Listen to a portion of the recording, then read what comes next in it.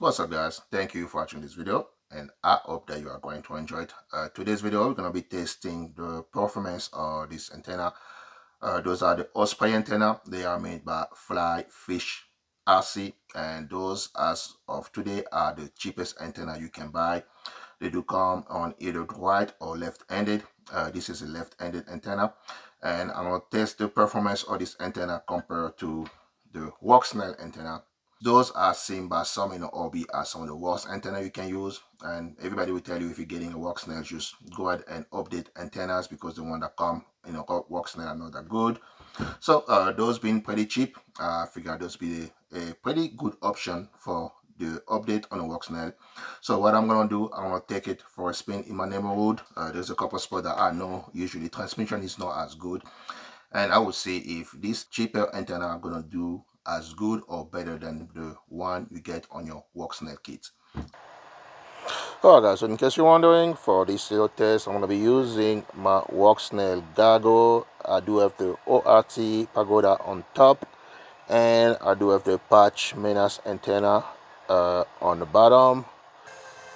And I'm going to put in all the VTX configuration on the screen so you can see exactly what we're working with.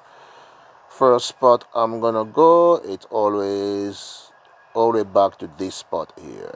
That's where the system usually have a hard time. You can see a lot of vegetation. This spot is actually about 10 feet under where I took off. You can see there's a small little hill there, so there's a hill vegetation between me and the drone. With the regular Walksnail antenna, I'm getting some red bar. Let's see, actually it's doing much better than I thought it would be doing.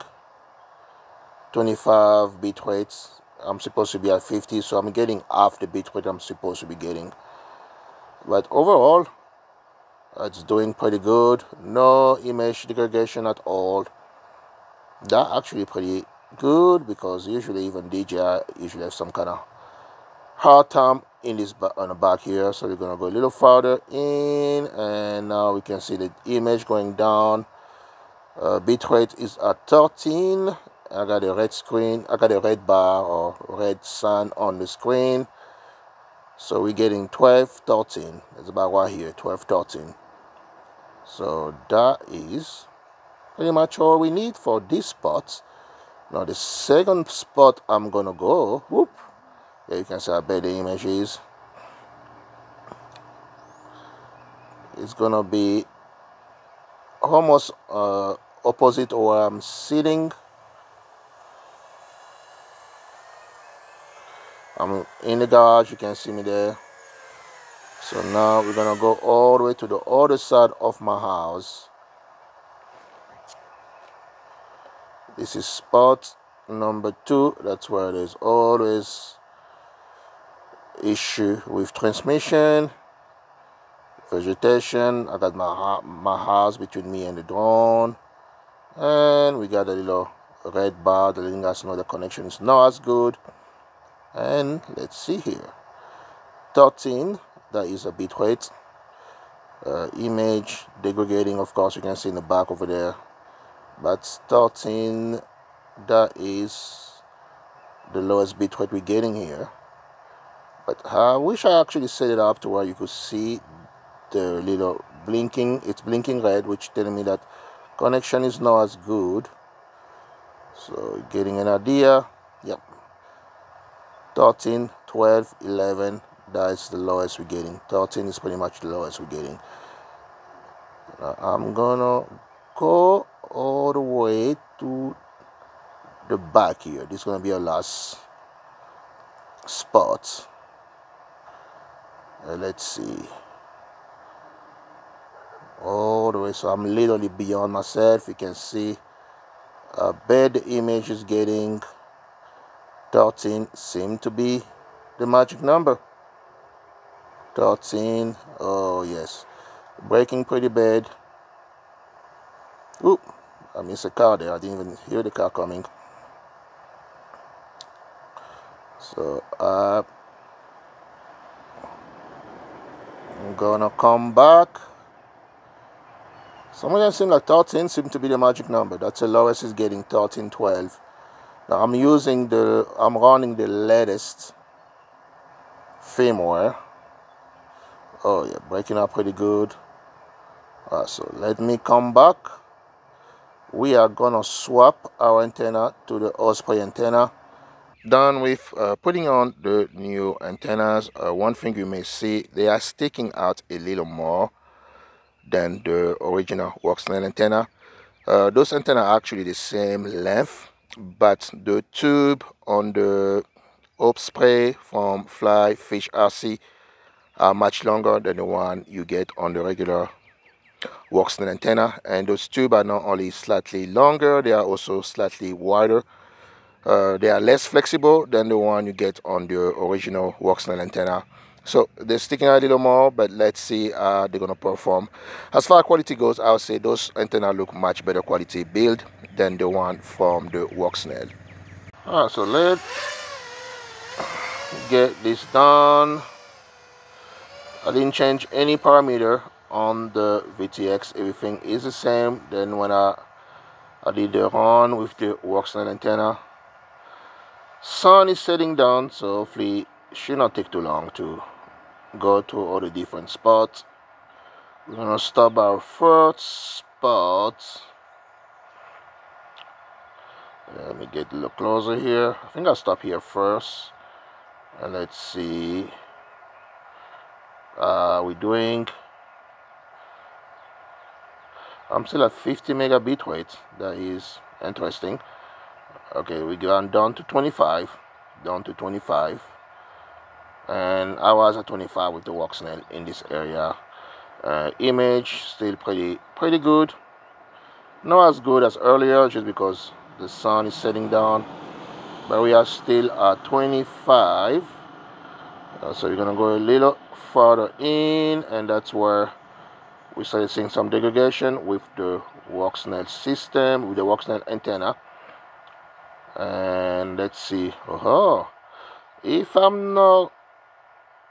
remember well, I was getting about 1312 in this spot with the original Walksnail antenna.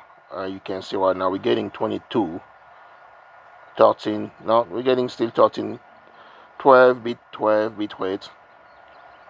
I can't really tell if the image degradation is about the same. I mean, you guys can tell me.